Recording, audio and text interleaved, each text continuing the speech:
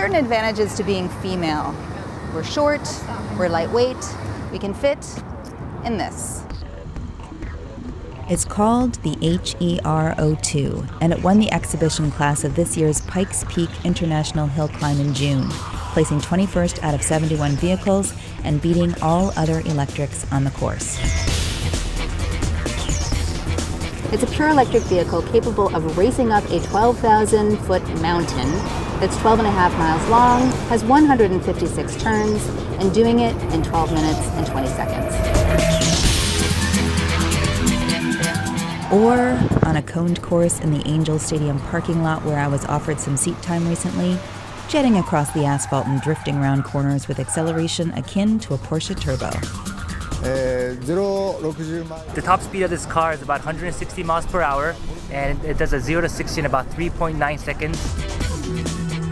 Ikuo Hanawa was literally the driving force behind this car that was a collaboration of 3 separate entities: Summit Motorsports outside Tokyo, Japan, Yokohama Tires, and AC Propulsion, the electric drivetrain manufacturer based in San Dimas, California. I've been racing for a long time. The reason why I went from nature, I wanted to run with more clean energy vehicles. The reason why we chose Pikes Peaks was because it is a shorter course, and currently EV vehicles can't run longer courses, and 2, the motor and the power is best used on an uphill course like Pikes Peak. This is a 200 kilowatt drive system, which means it's about 270 horsepower.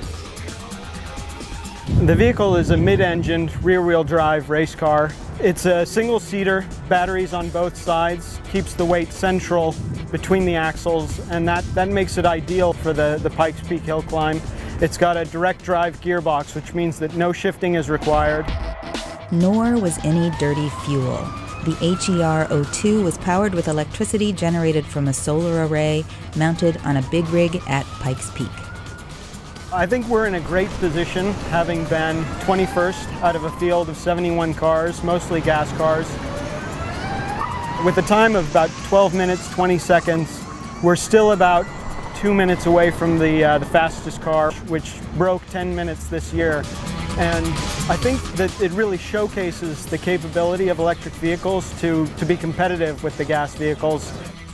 It's certainly as fun. For the Los Angeles Times, I'm Susan Carpenter.